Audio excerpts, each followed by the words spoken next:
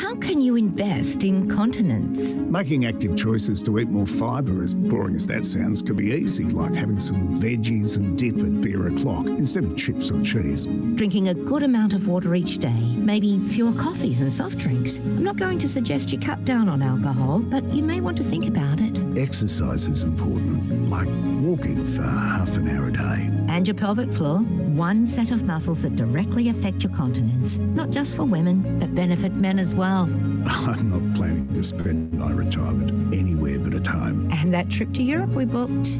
Invest in continence. Visit continence.org.au or call the National Continence Helpline. Hello everyone. Welcome to today's final presentation of the Continence Foundation of Australia's Continence Week celebration of investing in continence. Now, I'm delighted to have you with us today and to let you know that today is about consolidating all the topics that we've looked at throughout the week. So we have had a focus on nutrition, on exercise, on the pelvic floor and good toilet habits. And we've received lots of questions throughout the previous 4 days. And so today we're going to actually ask those questions that you have submitted to our expert panel. Before we start, I'd like to acknowledge and pay my respect to the traditional custodians on the land on which we're meeting today.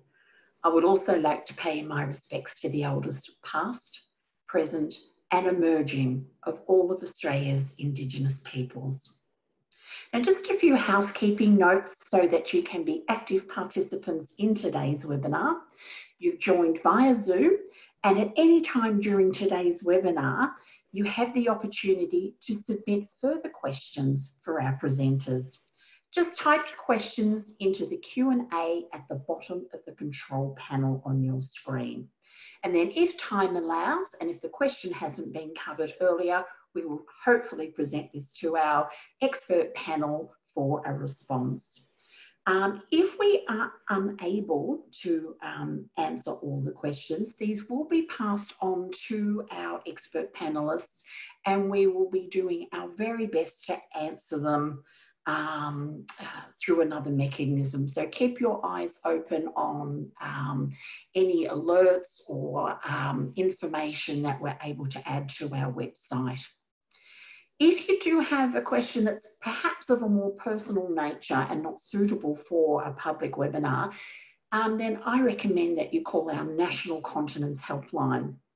Now, the number for that is 1800 33 0066, and you will be able to talk direct to an experienced continence nurse advisor, and they will be able to help you and provide you with information around where you can go to get the exact support that you require.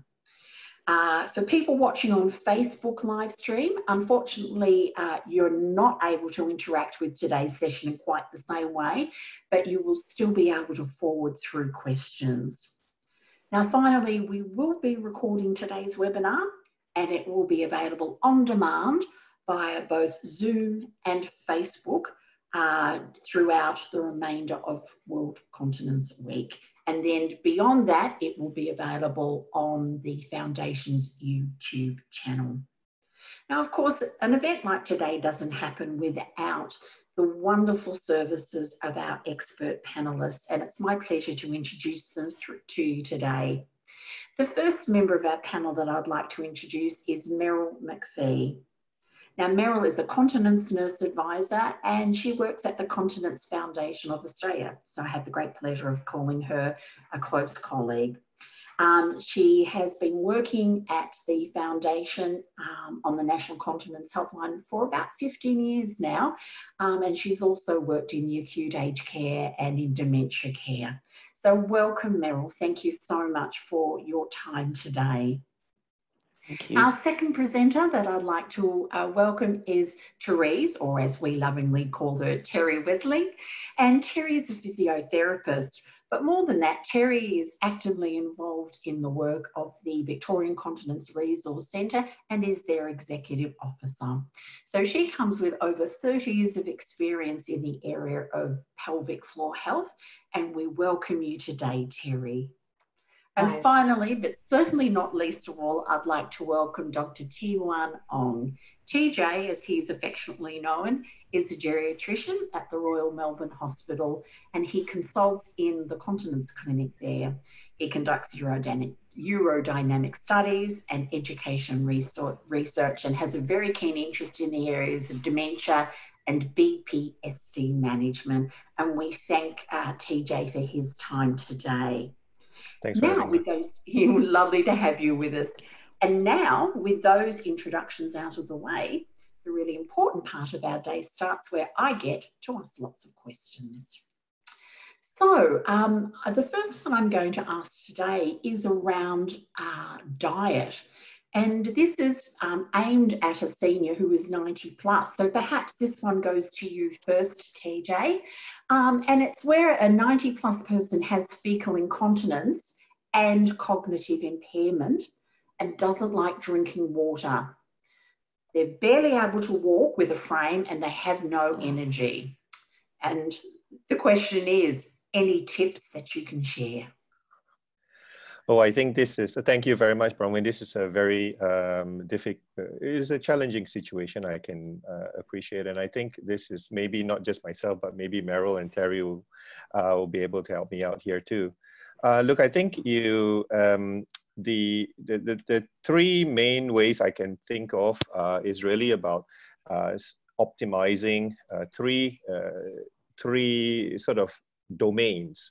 If I were to extrapolate this, not just with bowel incontinence, but also urine incontinence, we want to firstly optimize bladder and bowel together. I also say that we will try to optimize the dementia side of things as well, as best as you can. And then the third section is really about optimizing the carer and the environment. Now, so for example, if it's about the bladder and the bowel, I think you want to make sure that the person can be encouraged to drink as much as they will tolerate, as much as they like. Sometimes it's about having small amounts of intake rather than trying to get a large amount in. Sometimes it's about understanding what sort of things people might like to drink. And if it's something enjoyable, sometimes you might have to water it down a little bit if it's something quite sugary or it's a very high caffeine. But that might be sufficient. Otherwise, it's about being creative, perhaps with some fruits or vegetables or that might be helpful. If it's about the bowels, understanding that the person's not constipated, we can assess this with, quite easily about whether there's a passage of hard stools or whether this is an infrequent passage of stools.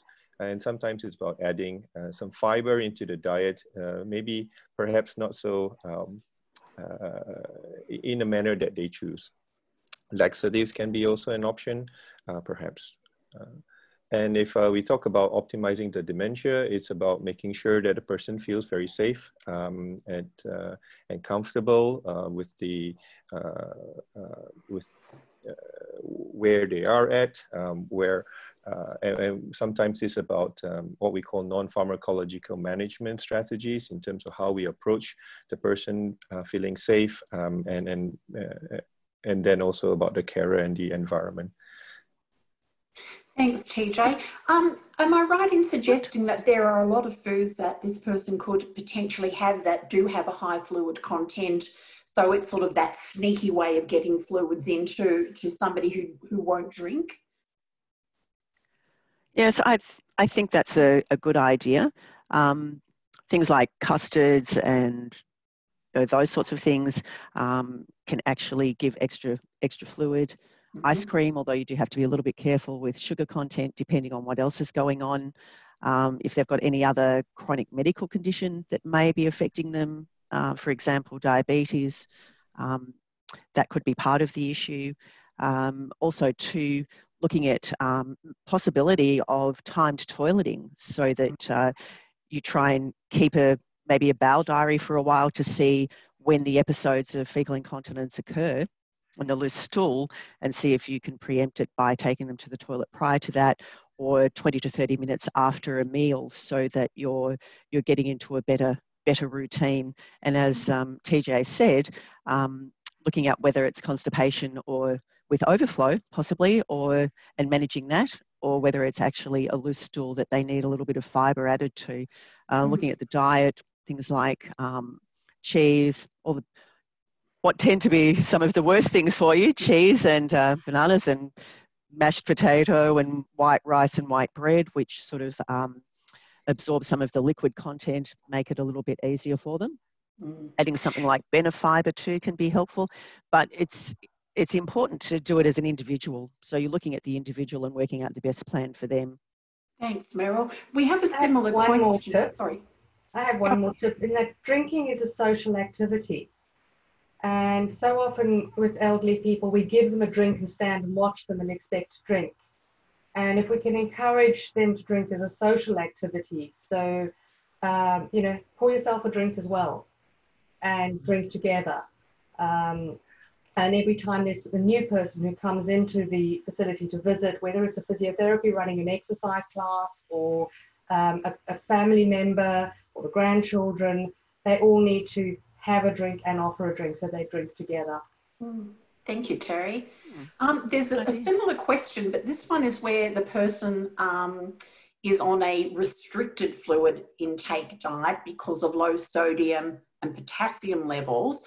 How can these individuals prevent constipation?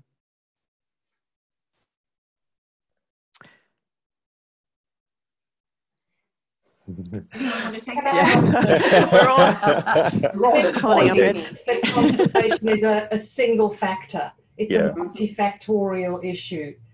And you'd need to look at not just their drinking, but everything else that TJ mentioned earlier, optimizing the diet, optimizing fiber intake. Even activity can affect constipation.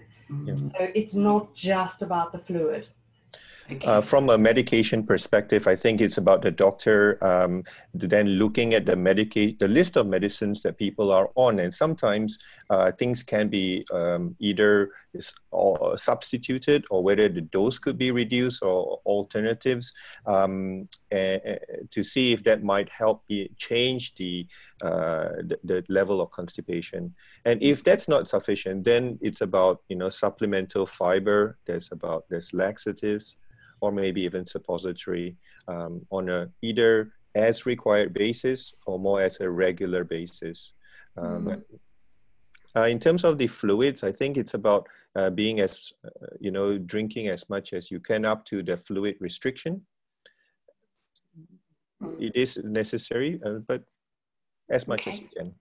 So this notion around how much fibre and how much fluid should be taken in a day seems to be an ongoing theme through a lot of the questions we've received this week. And so, as we're aging, what do we term as being how much is the correct fibre, how much is the correct amount of fluid that you should be having? Is there a rule of thumb around that? Merrill, I might ask you that one. Okay. Fluid-wise, we usually suggest 4 to 6 drinks in a day, a variety of fluids. So it's not just 4 to 6 drinks of water, and then everything else on top of that, which can be a bit overwhelming. So maintaining that good fluid intake certainly makes a difference. And I think it's 30 grams of fibre per day, which is quite a large volume. So most people would get that in fruit and vegetables, so that you're not having to add extra things, but things like kiwi fruit and dates and prunes, those sorts of things are good for and healthy for bowel as well. Thank you. We try and keep it natural if we can. It's better if you don't have to have medication, but it's always wise to check with your GP or your specialist to see what might be appropriate in your given circumstance or situation. Thank you. Type that people often forget is the legumes. They're so good for us in so many ways, and they're really rich in fiber. So if you're trying to reduce the amount of sugar, so you don't want too much fruit, legumes are a great source of fiber. It's a good suggestion. Thank you. Very. So there's a couple of themes coming through, and this is another one that it's sometimes a difficult topic to talk about when we're looking at diet, but people are noticing that they're creating more gas, more wind, and it's often to excessive amounts. And so there's a link there with some of the high fiber foods. Also that food tolerance, things that people used to be able to eat merrily without any excessive wind, they're now finding as they're getting older, they are experiencing a lot more wind. And is the use of supplement probiotics, worth considering? Might leave that to TJ. Wow, hard questions there. It's a can of worms. Oh, wow, there's many questions there. I think the thing about as people, as an older person, the body changes obviously, and so sometimes it's about the speed of the bowels. So it's not as quick as it used to sort of push things along. The other things are also about the absorption of these elements of food, and so sometimes it's not as digested or not as absorbed as best before. So sometimes the gut flora changes over time. The other things are also about medications, which can be related to changes to the gut flora, the gut motility. The other issues are, of course, about the numerous or the different number of medical conditions that a person has, which may also alter that. So there are quite a number of reasons for all this, but not all. If it occurs, then I think it's about then trying to understand what can we do, and if there are certain triggers that can be identified, whether it's certain types of food or whether it's after certain meals or meal times perhaps, or how fast the person eats, then I think then that's about understanding individually that that's a trigger, and then trying to, in a systematic way, try to identify them and try to eliminate those things. Merrill or Terry, have you got any other suggestions? Another option is that, particularly if it's happening as you're getting older, and it's not necessarily always triggered by a food. People always try and label a food because they've read a lot about food triggers. It may be a food trigger, but it could also be that you're constipated. So if you're constipated, the bacteria in your gut have longer to ferment the food. They'll produce more gas. And a lot of people I see with excessive flatus, when we correct their defecation dynamics, we help them to actually listen to their bodies a little bit better, empty when the stool is there, when they feel the urge, not hold on for prolonged periods of time, and empty well. And so many older people land up with higher and higher and higher toilet seats. And I'm a physio, I used to provide those without realizing that if you're perched up on a high toilet seat, your bowels actually don't empty that well. So you've got a bit of a backlog, you've got more time for the bacteria to have a go. And I took the option of bringing a prop. So if you simply use a little footstool when you're sitting on that high toilet seat, it can really help you get into a better position. A lot of that gas will come out while you're defecating, which means it's less of a problem later on. And these sort of things are lightweight, so you don't stand on them because you'll trip. Once you've done your business, you need to push them in under the toilet, out of the way, or move them to the side before you stand up. We don't want this webinar to cause a couple of hip fractures. So please be careful. If you are using a step, don't step on it unless it's really, really solid and an OT or physio or nurse has actually said it's okay. Most of the time they're designed to be put out of the way. But simple things like taking your time on the toilet, emptying well, not rushing, not delaying, these can be very, very helpful tactics. Thanks, Terry. We're going to have a little shift in our themes now, and we're going to have a look at the personal toileting habits and some queries around those. And I have several that are around the same theme, and that's delaying the urge to urinate. Now, one in particular has sparked my interest. It's from a classroom teacher. And as an old classroom teacher, I remember my joy in finally leaving classroom teaching and going to a job where I could go to the toilet when I needed to. So there are several questions around training a bladder for those extended periods between visits to the toilet. For the teacher, it's very much around timing your toileting to go with the recess and lunchtime bells. But then what are the risks associated with holding on to urine? For example, can you develop a UTI risk? So I want to start with you on that one, Terry. So there are a lot of it depends to that answer. There is no harm in holding on for a length of time, providing you're not over distending your bladder.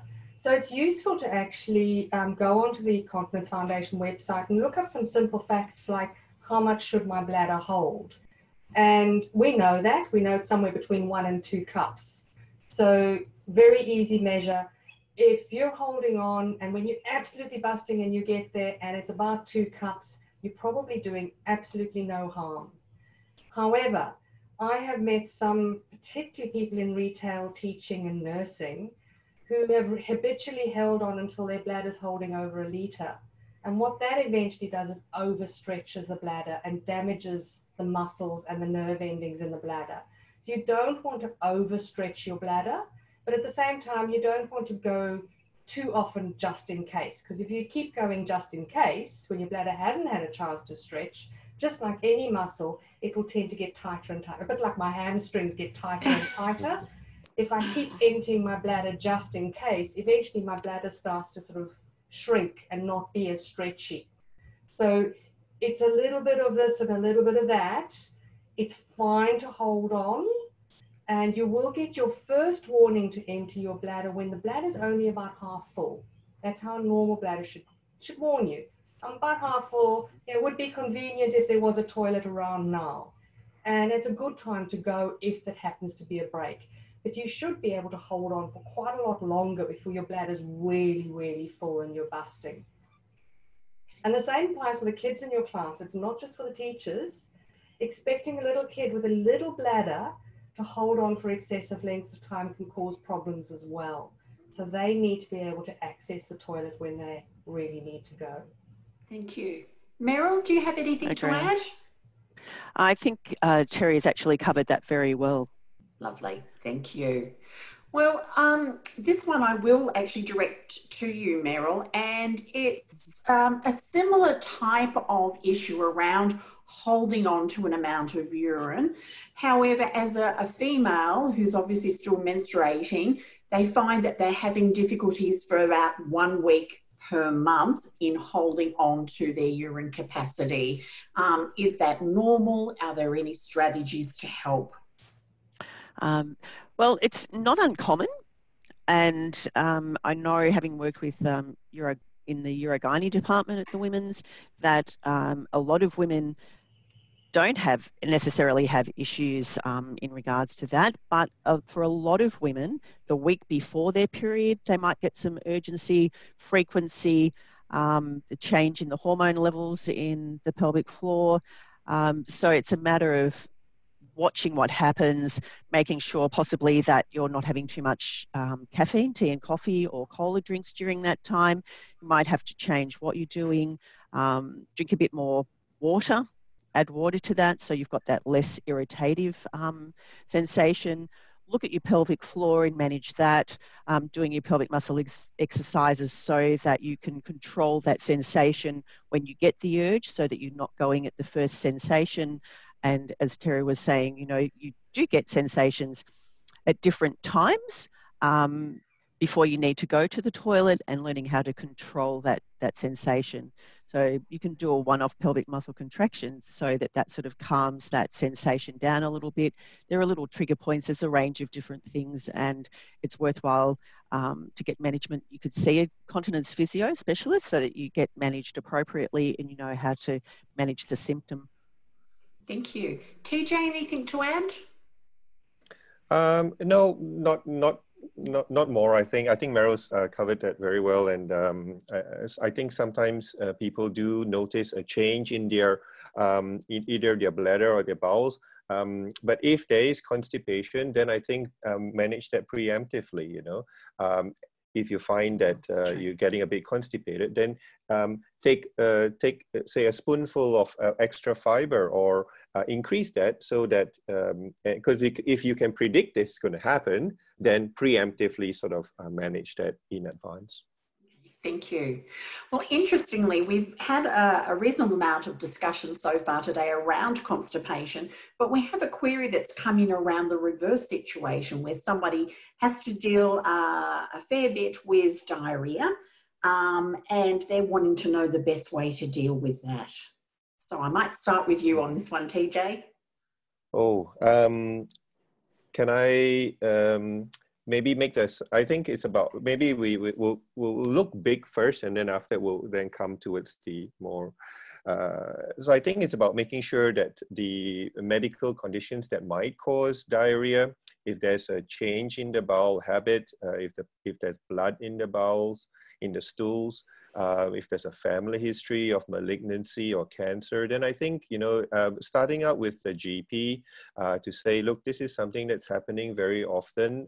This is very troublesome, and, you know, have routine checks, okay? And let's just assume that all of that is out of the way. It's all benign. Nothing has turned up as worrying or that needs intervention. Then I think it's about making sure that constipation is excluded firstly. Sometimes it's overflow diarrhea, as we mentioned before, and this is counterintuitive, but overflow diarrhea can often present as diarrhea and incontinence. So if it's constipation, we need to treat that. And we've spoken a lot about that over the last few days with diet and fluids. If we think it's something that there's too much fluid in the stools because of malabsorptions, then it's about working out whether using some extra fiber might be able to soak some of that up. It's about making sure that we speak to maybe a pelvic floor physiotherapist to see if the defecation dynamics is optimum. What do the other panelists think? I agree. I think diarrhea, the first step is to make sure you've had all the necessary tests. You don't want to miss something, and that is vital to do that. So absolutely agree with TJ. And then to look at what's triggering that diarrhea. And Merrill said earlier about time toileting for the elderly gentleman. And she mentioned going to the toilet 20 minutes after a meal. Now, often a meal can be a trigger for something we call the gastrocolic reflex. So it can actually trigger the need to go to the toilet. So if you know that your bowel action is triggered by a meal, and you're going to have a meal and then hop on a train and rush off somewhere, perhaps you need to actually leave a 20-minute gap to allow yourself to cope with that, or delay your meal until you get to the destination where there's a toilet. So you can actually work with your body in a lot of ways. There's so many things we can do here. This is a weekend seminar. There's lots we can do. I get really excited about bowels because there's so much we can fix. We can. Yes. Fecal incontinence is devastating, and Merrill can talk a bit about that. The limited products there are. It is absolutely devastating. And we make so much difference. It's the best part of being incontinence is sorting out these sort of problems. So go and see someone, definitely. Yeah, I agree. And as TJ said, you've got to work out whether it's constipation with overflow or diarrhea in a loose stool. And people often think because the stool's loose that they've got diarrhea, when actually you've got to work out what you're actually treating. So we get a lot of calls to the helpline saying, I've got diarrhea, and they want something to treat it, but you really need to speak with your GP, work out exactly what's going on so that you treat it appropriately, because a lot of people think they've got diarrhea, so they go to the chemist, they buy the GastroStop, everything gets bunged up, and they actually put themselves in a far worse position, and then they start having bladder issues as well as bowel issues because they've done the wrong thing, thinking they're doing the right thing. So it's always wise to seek help, get the right management, and get a referral to a service that can assist you. Thank you. Bronwyn, there was a related question on this. Can I answer it? Of course you can. And there was a related question I saw earlier about somebody who has the same problem of needing to go every time they go for a run. And asking if that's normal. And there have been another lot of poo joggers in the media as well. So we all know it happens. It's not appropriate to go in somebody's doorstep. And it is really, really common. Anyone who works with people who run marathons and who do a lot of running will know that those toilets at the start of the marathon are really important. And a lot of runners, it's another trigger for a gastrocolic reflex. It's a really common one. So try and time your meals so that you've got a bit of time to go. And it can be really worthwhile doing a warm-up to trigger what you know is going to happen, which is actually a fairly normal body reaction. So go for a warm-up run, go back home, finish what you need to do at home, and then go for your main run. If you know it happens, and you know it happens like clockwork, 5 minutes into your run, work out your route. Go for a warm-up run and work with your body. Lovely, thank you. Yeah, that's great. A bit of a shift now to a problem that I know impacts on a lot of married couples, that you tend to be more aware when your partner is getting up during the night and needing to go to the toilet. So what happens when you are incontinent and you wake up at about 3 a.m, you're slightly incontinent even before you get to the bathroom? How are we going to manage a situation like this? May I take this one? Absolutely, TJ. Oh, that's great. Thank you very much. Okay, so the waking up to pass urine is called nocturia, or waking up at night to pass urine. And it can be for many reasons. And trying to understand firstly what's normal and what's problematic. So there is no normal. Normal is what it is for you. For some people, it's a waking up none, and they will, and that's normal for them. And sometimes it's waking up 1 time or 2 times. But the thing is that how bothersome is it?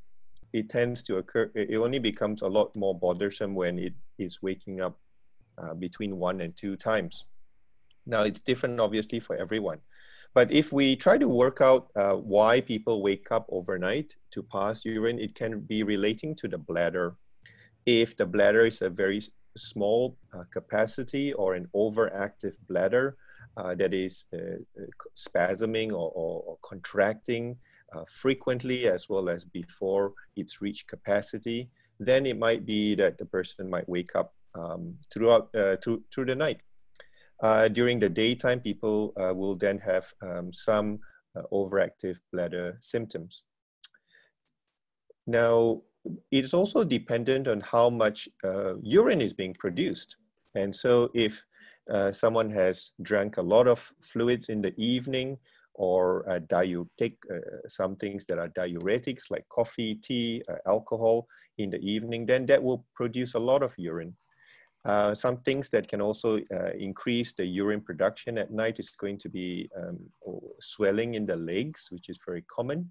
And if when you lie down, then the fluids magically disappear tomorrow. It's gone somewhere. It's gone back into the circulation. And so then the kidneys produce a lot more urine. There are also some cardiac or respiratory as well as sleep conditions, and sometimes, and also mood.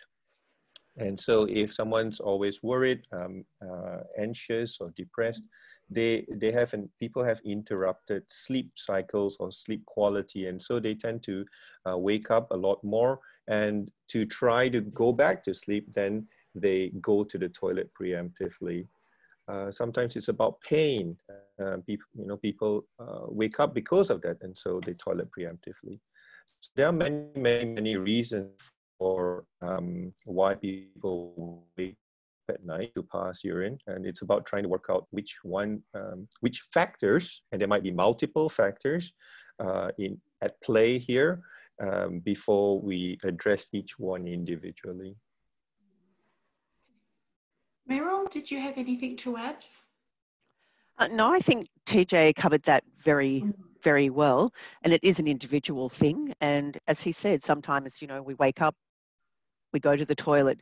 So trying to use some little strategies and little deferral measures, doing a pelvic muscle contraction, as Terry will probably say, so that you don't actually, just because you're awake, doesn't necessarily mean that you have to go to the toilet, and that can become habitual, so that, if you're waking 2, 3, 4 times and you don't have a full bladder sensation, you go to the toilet anyway, and then that becomes part of a cycle that then becomes a little bit less healthy, because if you're not actually got a large bladder full, and it's just a small amount, your bladder becomes smaller, as Terry was describing before, and so your ability to hold on longer and get through the night is going to change as well. So it is individual, as TJ was saying, with the different medical conditions, that's it. But if there's no other underlying medical condition that might be causing it, might just be habitual, and not going just in case is equally as important during the day as it is at night.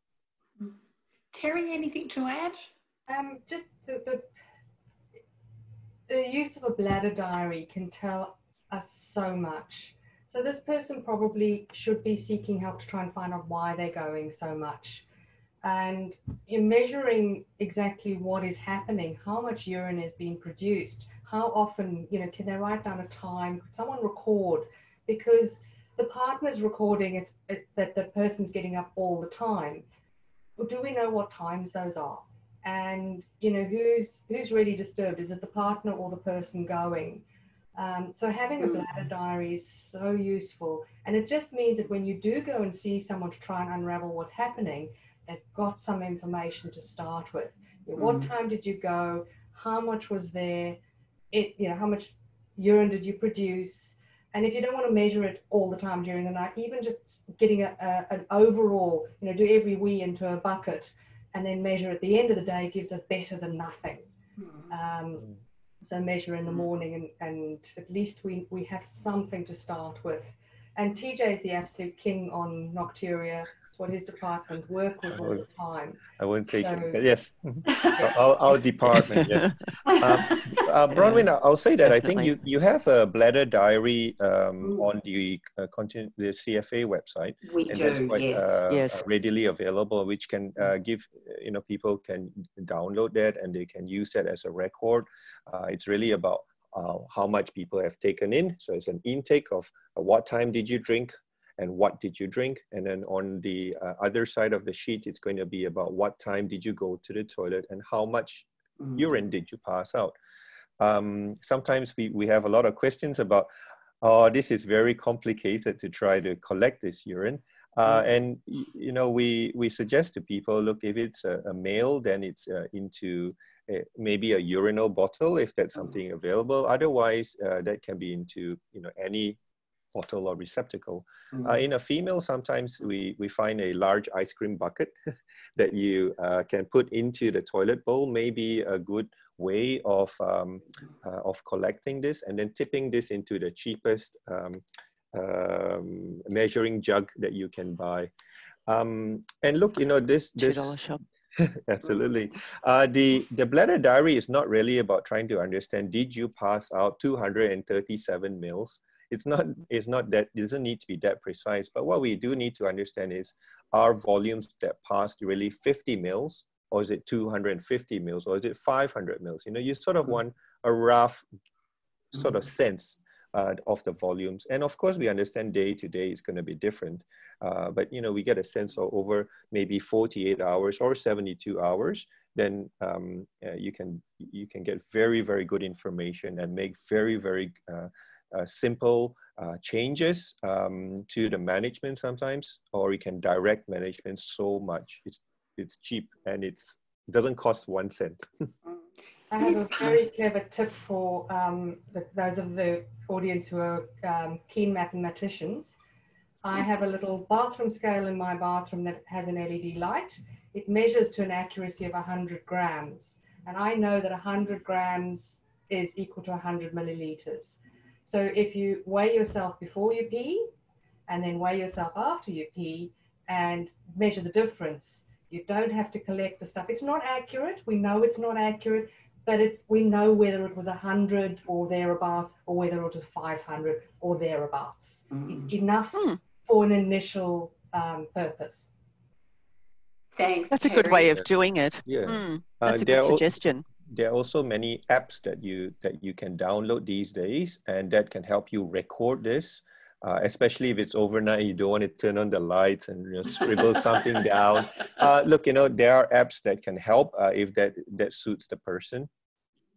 I was wondering if part of that, and I know with the bladder diaries, sometimes bladder diaries ask you to put down the type of fluid, and I was just thinking, quite often in the evening, you might have some fizzy drinks or some additional wine, or some people might be having an evening cup of coffee.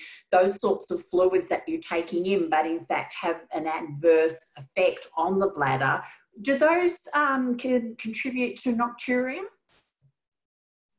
They can do. Definitely. Like, everyone's different. Like, I know people who won't have a cup of coffee after 4 o'clock in the afternoon or even midday because they feel that has an effect. So some people can have coffee just before they go to bed, have no effect at all. It's working out what happens with the individual, and with the bladder diary, it gives you a good idea. So on the nights where they might have a glass of wine or a whiskey or whatever, that might be the night that creates the problem. So having that beverage earlier in the evening, before dinner rather than after dinner, changing what you're doing to accommodate, because we're not always talking about eliminating everything. Life is really important. There's enjoyment in all of those different fluids, and you don't want to be restricting people so that you're removing all of the positive things in their life and the things that create happiness for them, for their management. So it's always going back to looking at the individual and working out the best way of managing so that they can still have enjoyment as well. Thanks, Merrill. Sometimes the bladder diary answers the question, actually answers the whole problem to the person involved as well.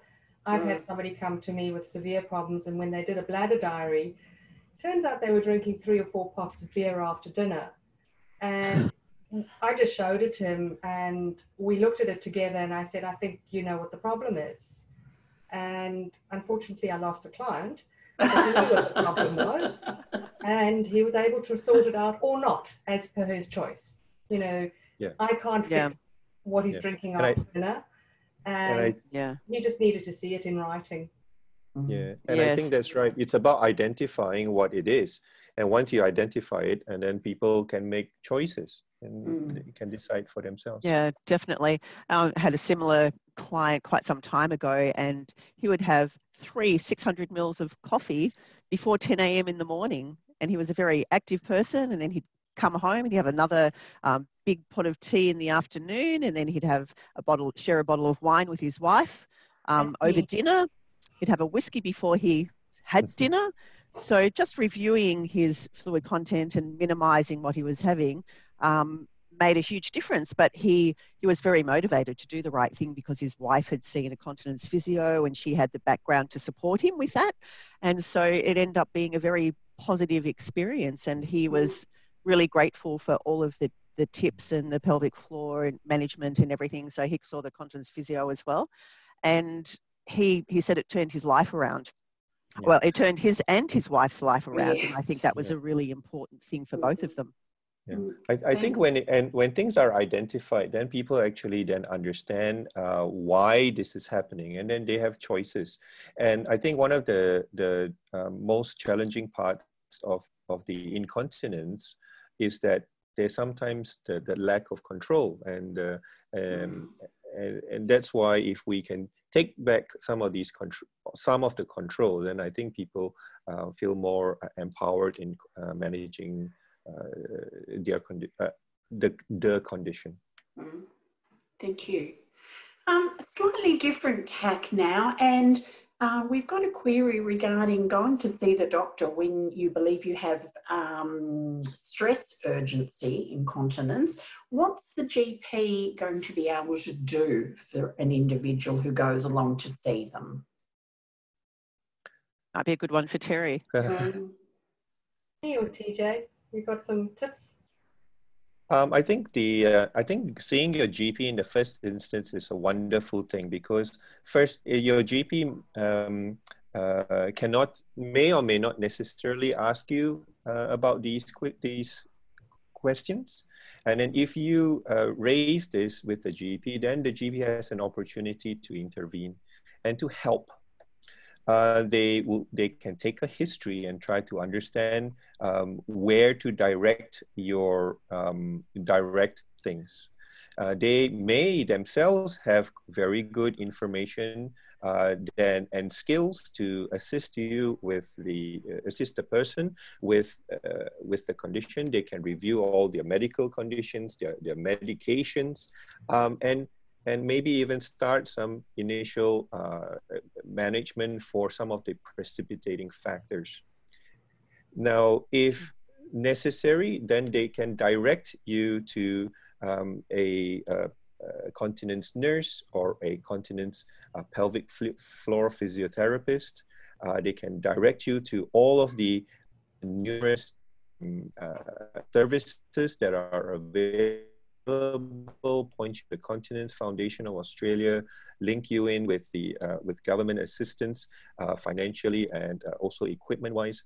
It's wonderful to even have the opportunity to engage and to try to help.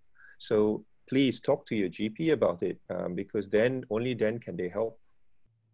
Yeah, I agree with TJ. It's amazing how many people think it's normal to have incontinence, even if it's only a very small amount. And so they don't think it's, they manage with one pad and it's fine, so they don't think it's necessary to speak to the GP. Whereas actually, the sooner that they speak to their GP and work out a plan of management, the quicker improvement, so that possibly they may not even have any incontinence after treatment and management.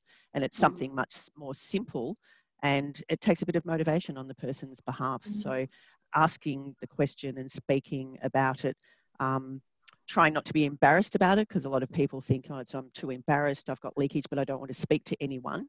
And it's actually really important to speak to the GP and say, I've got this problem, it's just minor. Is there something that I can do to improve it? Thank you. Absolutely. And it could be a really quick fix. I had a horrific experience myself. I was on a particular medication, and within 3 days of starting it, I was having terrible stress and urge incontinence. And it was a very unusual side effect of the medication. It was not one I would have picked up. The GP got it straight away, and we changed the medication. So I know what it's like to have that devastating. The other thing is, it happens, and I'm sure TJ and Merrill have had this story as well. We have people who come to us with a little bit of incontinence. It's been bothering them for a while. And when you ask how long it's been, they say, oh, just since my last child was born.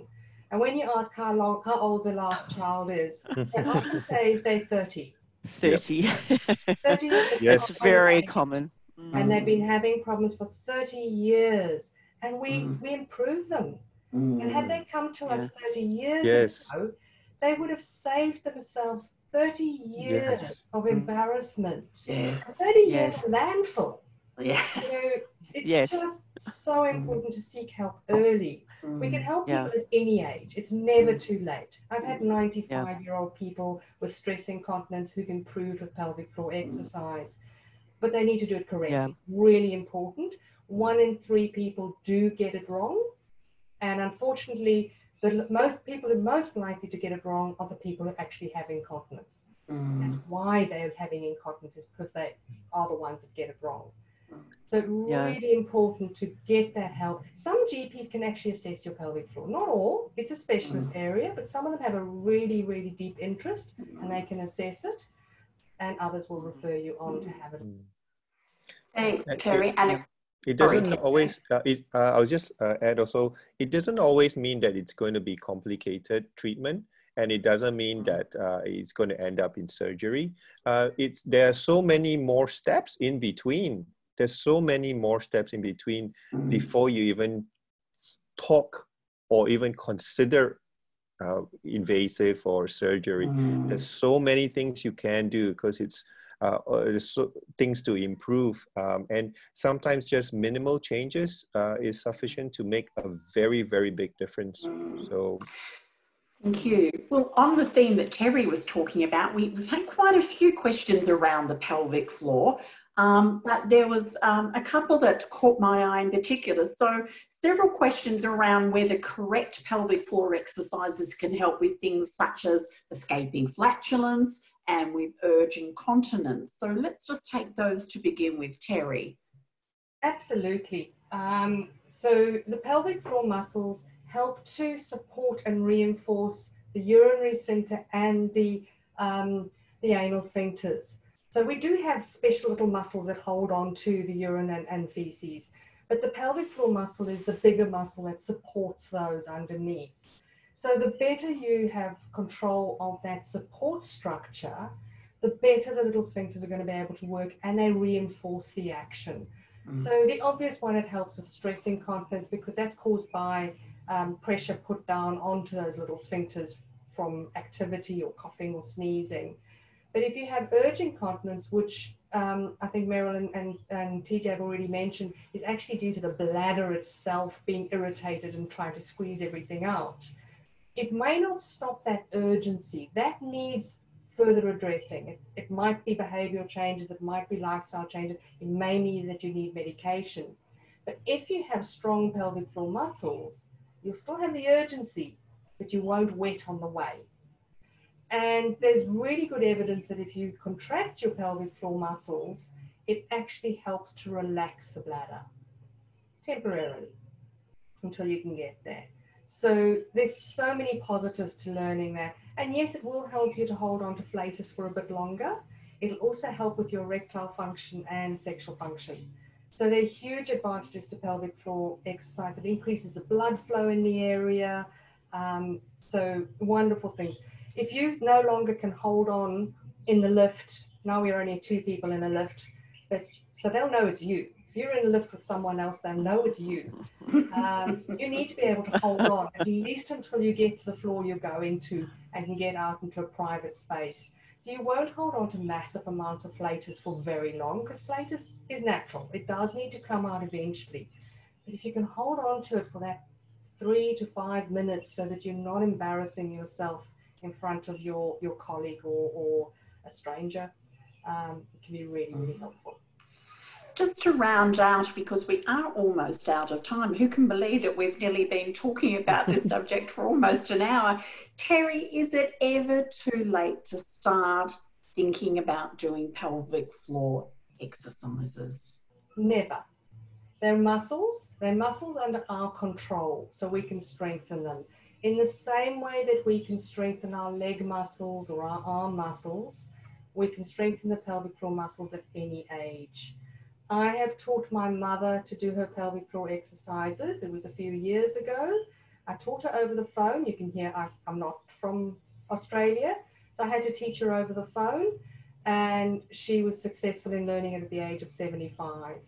The oldest patient I have seen to teach pelvic floor exercises was 95, and we made a big difference. Yeah, and I agree with Terry.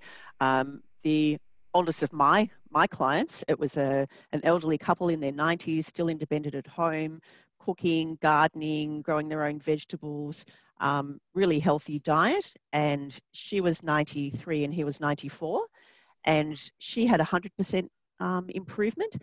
He had probably about 75% improvement, but he had prostate issues that became evident that needed management and treatment. So any age is a good age. There's no barrier.